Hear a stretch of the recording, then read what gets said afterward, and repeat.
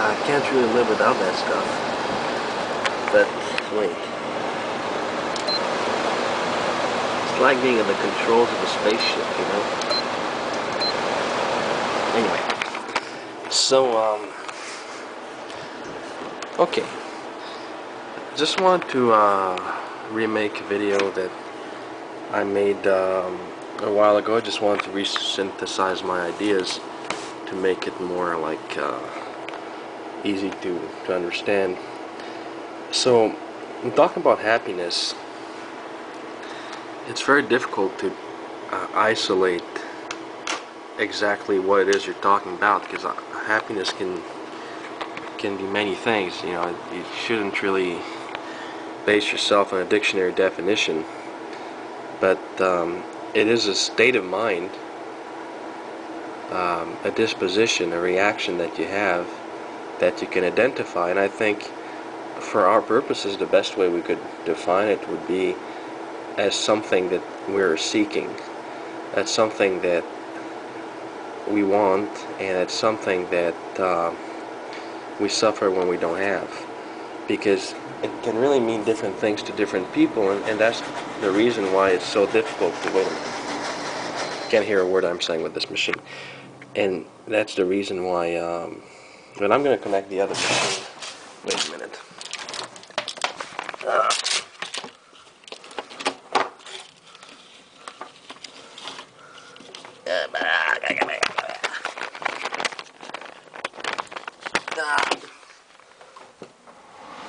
Okay.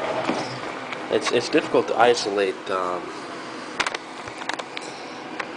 the same feeling in everybody, but think, for example, a guy who's in a really tough situation. I mean, he's not going well, and you know, he might be addicted to alcohol or something. I mean, he's just in a bad situation, and you know, his family's not doing well. There's disease or stuff like that.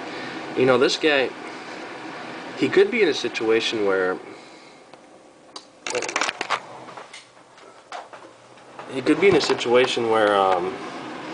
if something good was to happen to him that would normally raise his happiness, he wouldn't like it. He would have an adverse reaction to it. He would resist it, because what this person would really want, hypothetically, is that he wants other people to feel sorry for him. He wants other people to do things for him, but he doesn't want to ask it directly, so he just hopes that his situation gets worse and worse and worse, so that he could use this to convince other people to do stuff in his place.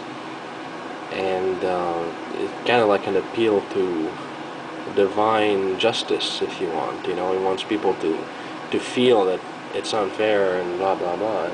So for this guy, happiness doesn't mean the same thing as for other people, because he doesn't seek the same thing. But you know, most people would never want to have bad things happen to them just so that they can get compassion from other people, but some people want that. So that's why it's difficult to isolate a single thing that we could use and qualify this as happiness and say that's what it is, you know.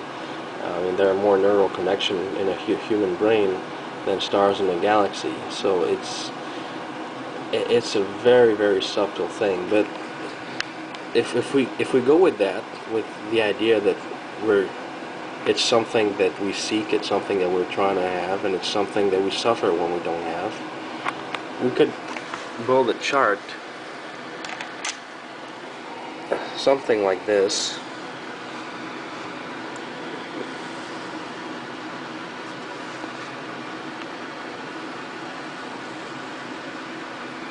Well, my drawing skills aren't too good, but and it becomes a weapon to manipulate people. So for example, if we get at this starting point, we're going to have a person who's living a very normal life, who's got a lousy job, and you know, at part-time, and just enough to pay for his college bills, and you know, he has an average family. His parents are divorced, but you know, they're not, you know, all that bad, and he's got a girlfriend who's got some problems. I mean, you know, maybe she's in a cult or something, whatever, you know. It's just, He's got problems, but he's not like dying of cancer or anything. So this guy, you would say that he's just lounging along in normal happiness level. And for him, all the things that he has that are good are the things that sustain him to this point, and the things that he has that are bad are the things that push him down to this point, and it brings him here. And this, you could say, is the normal state of the human mind.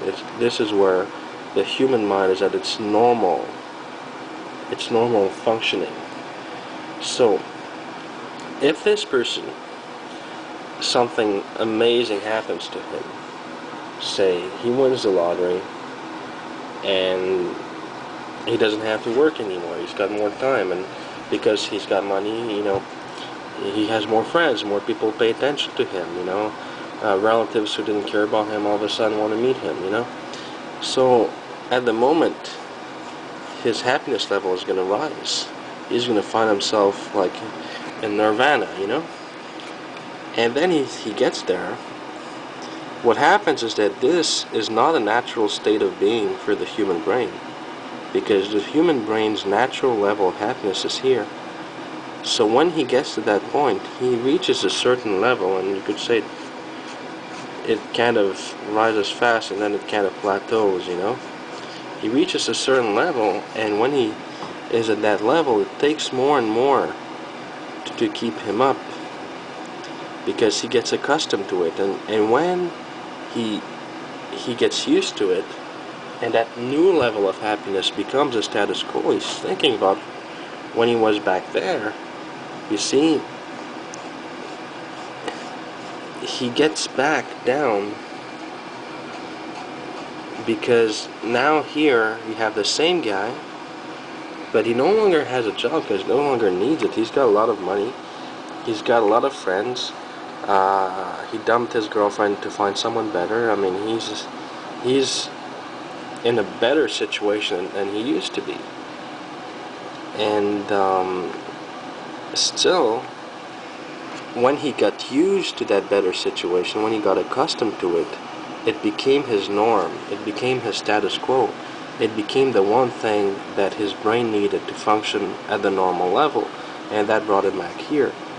But if at this point he was to get back to where he was at this level, he would be unable to sustain a state of mind at the same level, because what he needed at this point to bring him up, you could call that his charge.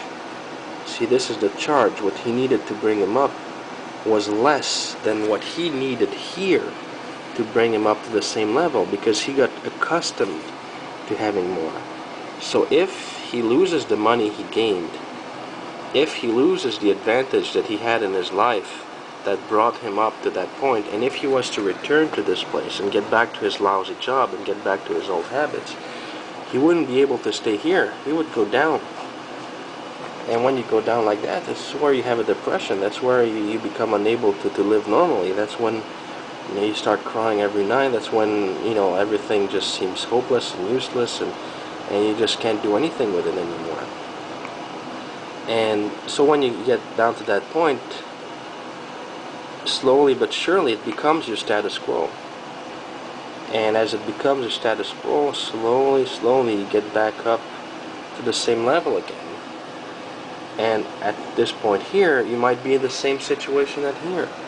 And once again, the charge that is required to keep you up here becomes lower than it was here. Because a lower level of material happiness became your status quo. It became what you got used to, what you got accustomed to. And this is what people use as weapons. Because the one thing that can really define this kind of situation in broad terms is addiction. That's exactly what addiction is. Say we're going to pretend that we have some kind of drug or alcohol or anything, just something that when you take, you're at that level, it brings you a high, makes you happy, brings you up to that point. And then you get used to it very quickly. So you find yourself falling down because you no longer have it. The effect wears off. As soon as you get used to the effect, bang, wears down. And when you're here, you don't wait for the natural course of events that would bring you back to this level. You don't wait for that. You get another shot. It brings you back up, but maybe not as high. And then you go back further down. You get another shot. But then you want to take even stronger shots to get back up to that same level. And then it brings you further down. And then you just start to depend on it. And when you get to that level around here, obviously it might take more time, but if you don't have that same drug that brings you up, you might die. You really depend on it because you can't sustain any level of comfort. You can't sustain any level of satisfaction unless you have it. And that's the problem. That's what addiction is, and that's what happens when you manipulate people. And manipulation, essentially, you could, there might be many definitions, but we could use one that's like you want someone to do something that's in your best interest and against his best interests. And you want to manipulate the cards, you want to change the context so that you can make that person do that thing that you want that person to do. If you want to call that manipulation, say you got this guy here, and the best way to manipulate people is to please them, to make them depend on you. So a person here who's in a normal situation, and you do something good for him, you do something to help him out, you do something that, for example, say this guy's a politician, and you're a billionaire, and you make donations for his campaign. That's one example, but it happens every day, like social situations between families and friends and coworkers and couples. But let's use a political example. You give him his donations, and you have the same effect. See, you bring him back here, and what you do, you increase the charge. See? By giving him the donation,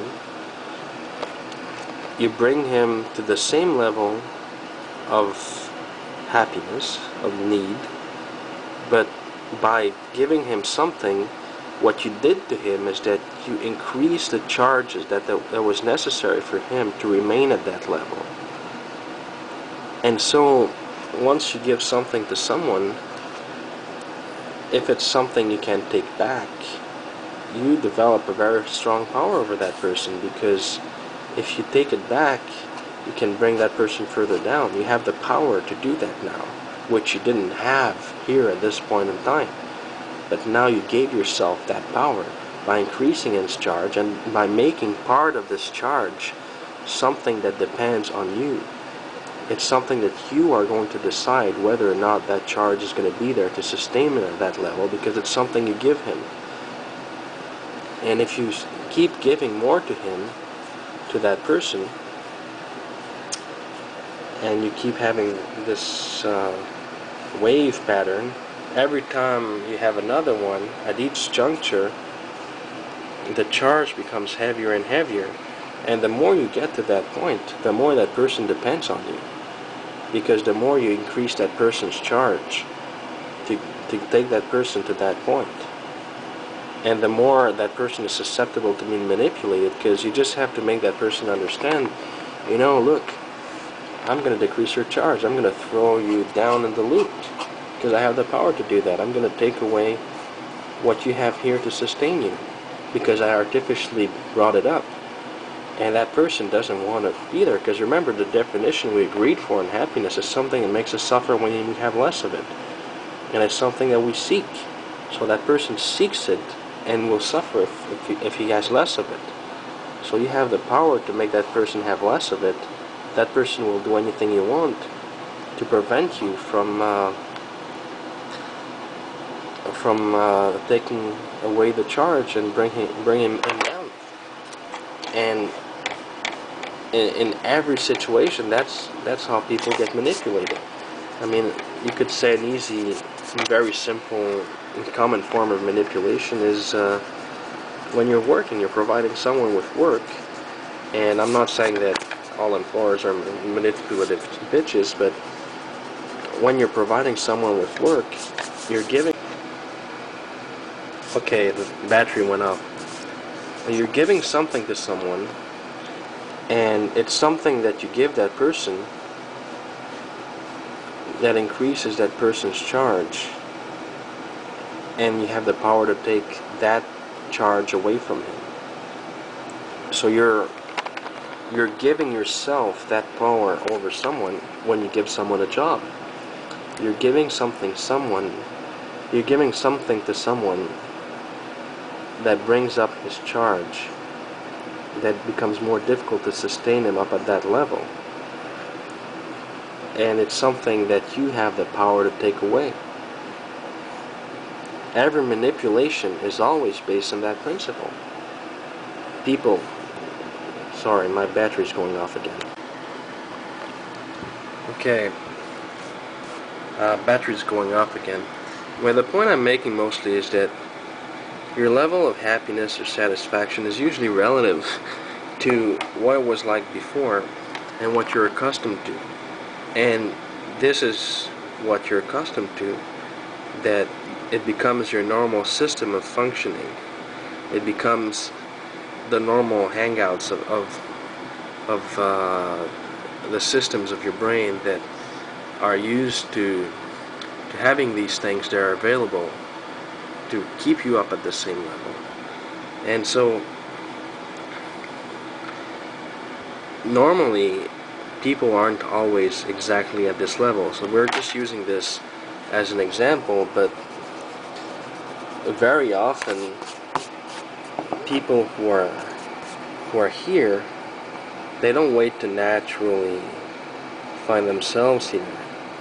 They don't wait for a natural transformation, because I mean, we're just doing a very basic chart here, but if you want to expand this and make it more complex, you could have something that looks like this. The guy goes down here, that might be up and down, and then up again, and then down again, and you know, so it really depends on a lot of things, you know. So like, we're really isolating everything here but this is just for a basic idea. But generally, that's what happens. If you don't want to be the sort of person who gets manipulated by others, and if you don't want to have an addictive personality, and you want to keep yourself here, the objective is to be able to remain here with as little charge as possible. Now, that doesn't mean that you should throw away everything you own just to bring yourself down and back up. What it means is that you should just let go of your clinging to things. I mean, if you're able to accept that everything you have you're going to lose, and you're able to mentally separate yourself from these things, if you're able to know that it's fun to be able to walk, but you know that one day you won't be able to walk anymore. You know that one day your eyes won't work anymore, one day your ears won't work anymore. You know that one day the people you love will be dead or gone, and one day the things you own will be lost and destroyed. If you're able to accept that, really deeply accept that, you can keep what you have and enjoy it, but you will become less susceptible to manipulation and addiction. You will become stronger in your level because your charge will be smaller, and no one will be able to artificially bring it up to use it to make you do things that you don't want to do. And that's basically, you know, the simple thing. But yeah, so good luck, and yeah, I think I'm going to go drink some Sambuca now.